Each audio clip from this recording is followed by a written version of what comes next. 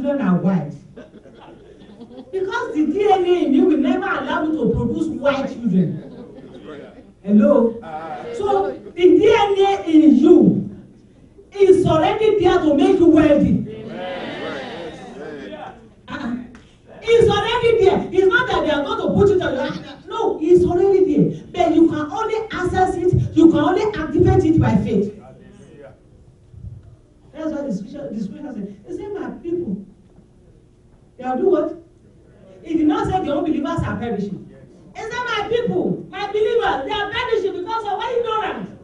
They don't know who they are. They don't know what they have. They could not access it. Let's quickly go to Isaiah 51. I said, they'll give me 10 minutes. Want to hear more? I want you to come back next Sunday to listen to this message. Hallelujah. Hallelujah. Because it's Holy Spirit instructed message. Listen to me. All who hope for deliverance. All who seek the Lord. Consider the rock from which you were caught. The quarry from which you are mined. Yes, think about Abraham, your ancestor. Who is your ancestor? Abraham. Your ancestor. Your great forefather that carries the DNA of blessing. Bible says his blessing they cannot even the silver and gold, they just drop it. Nobody can't it no more. That's where you came from. And you see all the Jews in America today, are they poor? Go to all the facilities, say who wants this facility? Mental health, all this other is because the DNA is already there. Do you think they are professor, they are PhD? The DNA is the same DNA that is in them as is in you. But because you don't have faith, it is not activated. Some of us, we have that mentality. Nigerians have mentality of struggling. Even Africans, we don't think anything can conquer. No. That's why we are battling with our faith. Say, church, there's job, I have to go. As the president, I work hard for my job, for my money.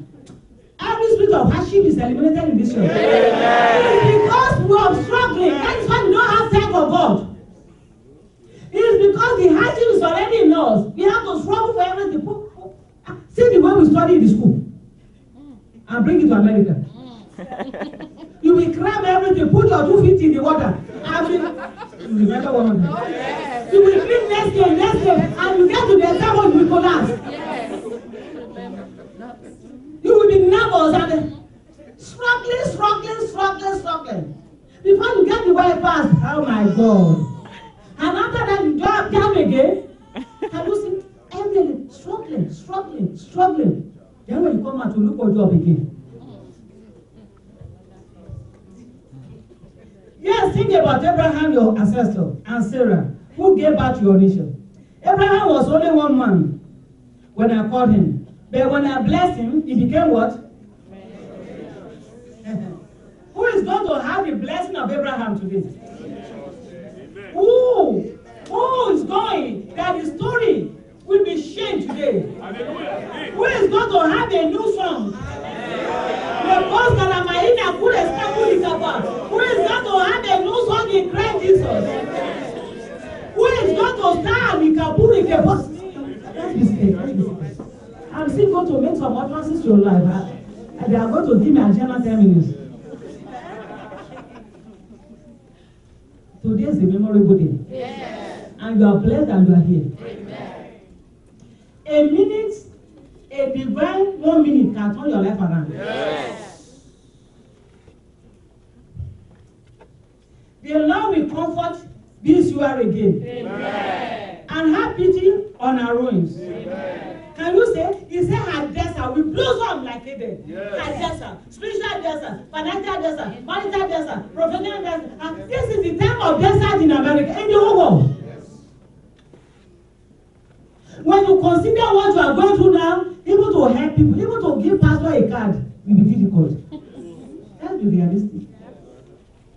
But when you shift your eyes from your situation and circumstances, and you grab it and you hold on to it, God, say, God, you are my sufficiency. And you say you are going to provide seed to the sower. I don't care what I'm going through, because you make it happen. Amen. Then you start having peace. One thing, money cannot give you peace. Materials cannot give you peace. Only Prince of Peace can give you peace. Amen. So only Prince of Peace can give me peace. Her desert will blossom like Eden. Her barren wilderness like the garden of the Lord. Can you say? Is it the barrenness? When we are talking of barrenness, you thought someone that doesn't have the fruit of the womb. No. Some Christians are barren. No fruit. Jesus Christ has nothing to do with those people that are barren. Is there anyone that does not produce fruit? I'm not to cut them off. Yes. Has it God? I say your patience is zero. Zero tolerance. Anyone that does not bear fruit, you don't even give them chance. Say, I cut them off. Is there any plant that they are not planted? I'll put them. I look at it. I read this several times. Oh, because you know why? He has ordained it for you to be blessed. Yes. He has ordained it for you to be fruitful. Yes. If you are not one barren, is it none of them shall be barren? Yes. The plan of God for you is to start to manifest the greatness of God. The Bible says you shall break forth. Yes. Left, right, north, east. He said, let those who that have not now start extend your cord. Yes. Because your moment of your season of breakfast is already established. Yes. Say, I'm breaking forth. I'm breaking forth. To the north, to the south, to the east, to the left. Say, my moment has come. My moment has come. That faith will make you to come forward and not as if here. Yes. Right. Don't be negative. Hey, Pastor, in America, things are down. Things are dry. To eat is difficult. To some people, to eat is difficult. But to me,